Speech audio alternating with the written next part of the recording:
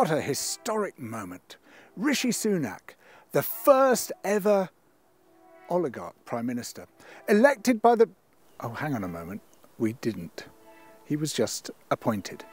Again, we've had a Prime Minister foisted on us whom not a single one of the supposed electorate chose.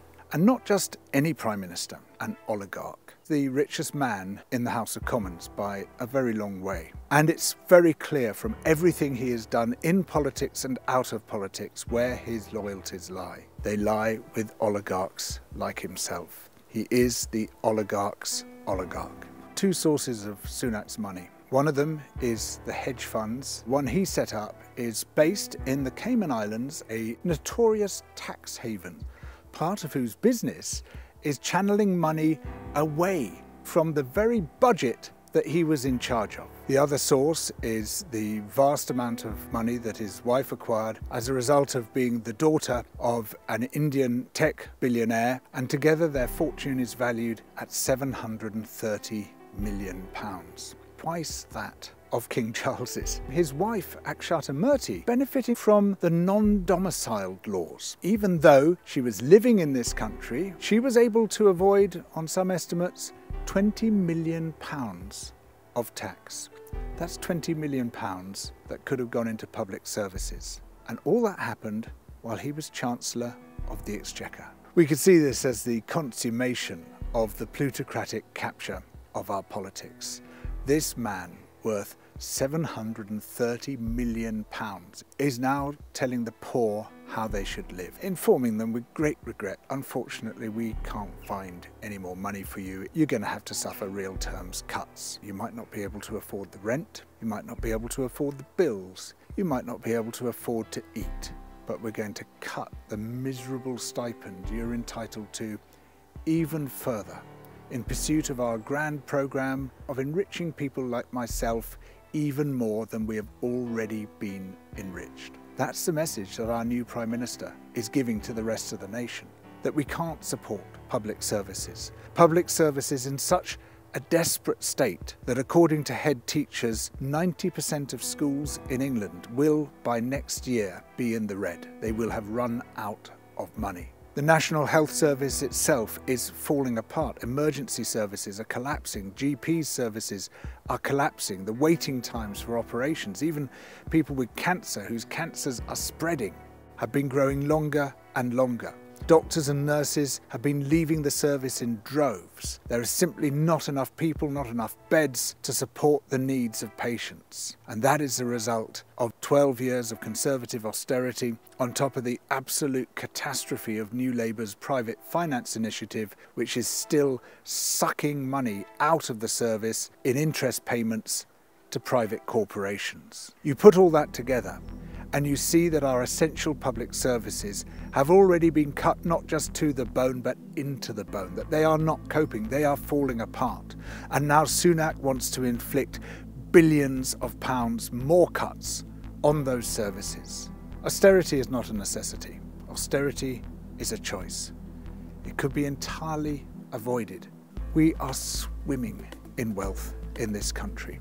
There is a massive surfeit of wealth, but it is highly concentrated in the hands of people like Rishi Sunak and his chums.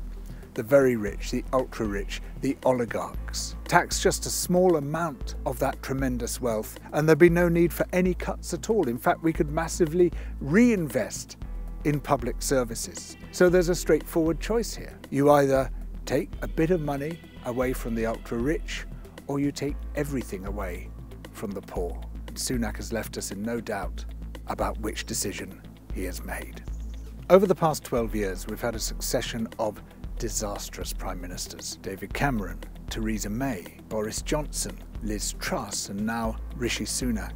They're all among the very last people you would want running this country, the worst possible people at the worst possible time. All of them are committed to the very rich and committed against the very poor. All of them seem determined to drain public services of money and put that money into the pockets of those who need it least, the richest people of all.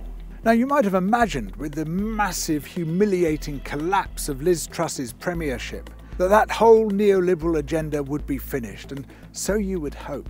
But there's another reading of it, which is that, well, the markets didn't accept her proposals, so we must pay even greater homage to the markets than before. We must ensure that nothing any politician does interferes with what the markets want. We must bow down before finance and give it everything it demands. And so while Liz Truss's version of neoliberalism, these massive unfunded tax cuts, might have been thrown out, the broader structure of neoliberalism, that we demote democracy and put money in their place, that in many ways has been reinforced. The situation we find ourselves in is that the bankers, the financiers, the unelected technocrats have even more power over our lives than they did before. And none of us put them there. None of us consented to this. I see this country as a democracy in name only. We have the structures of democracy, houses of parliament, general elections, but power has been shifted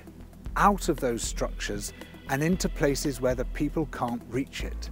Offshore tribunals and indeed offshore capital.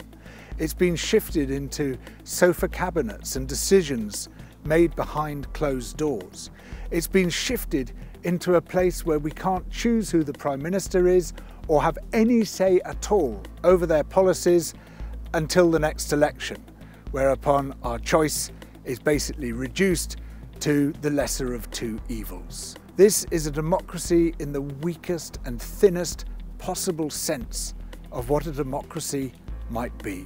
I think it's fair to say that three people, none of whom are domiciled in the UK for tax purposes, Rupert Murdoch, Lord Harmsworth and Frederick Berkeley, exercise more sway over this government's decisions than the 67 million people who live here. And through their newspapers, the Daily Mail, the Sun and the Times, the Telegraph, those proprietors, those offshore oligarchs, are more powerful than the entire population of this country. Keir Starmer has done more or less what Tony Blair did, which is to launch a great charm offensive towards the billionaire press and big business in order to try to win them over. And there's a cost to that. The cost is that he can't pursue the policies that the electorate might want, because those policies are directly at odds with what the billionaires want. You can't serve both masters. Either you are on the side of the billionaires or you're on the side of the people. And if you're on the side of the billionaires, you have to be against the people. I understand that Starmer wants to get elected. And I understand that in this country, which is so dominated by elite concerns, it's very hard to be elected if you don't have the billionaire press on your side. But if you get elected by sucking up to the billionaire press and giving it everything it wants, then you become barely distinguishable from your opponents. We urgently need a general election. It's ridiculous that we've had two prime ministers now foisted upon us, each with their own policies, without any say for the people whatsoever. But a general election is not enough. It can't end there. We also desperately need a massively revamped political system. We need proportional representation. We need devolution of power to the lowest possible level so that people have as much say over their own lives as they can. We need our representative democracy tempered with participatory, deliberative democracy so that we can be far more involved in fine-grained decision-making. We need to break up the power of the billionaire press. We need to dethrone the oligarchs who have come to control this country. We need to rethink who we are and where we stand. So how do we get this, given that Keir Starmer is hostile to almost that entire agenda? Well, the key change, I think, is proportional representation. Because until we get proportional representation, we just have this perpetual choice of the lesser of two evils. And that choice can constantly be gamed by the billionaire press, by big business, and all the other moneyed interests which are against the general interests of the population. With proportional representation, regardless of the will of the bigger parties, we can start building alliances to pursue the particular policies that we want. We can show the big parties that they can easily be dethroned by alliances of smaller parties which will deliver the policies we want unless they listen to us. What proportional representation would give us is a means of exercising citizen power, is a means of putting pressure on political parties that we don't possess today. We must combine in unprecedented numbers to demand the changes we want to see, to demand that we are no longer governed by oligarchs, to demand a democracy rather than a plutocracy, to demand that the politicians who claim to represent us stop representing big capital and listen instead to the people. The mainstream media has been a big part of this problem because they have effectively reduced themselves to reporting on court gossip. We at Double Down News try to go way beyond that, to see the substance behind the spectacle. Please support us by becoming a member and subscribing via Patreon.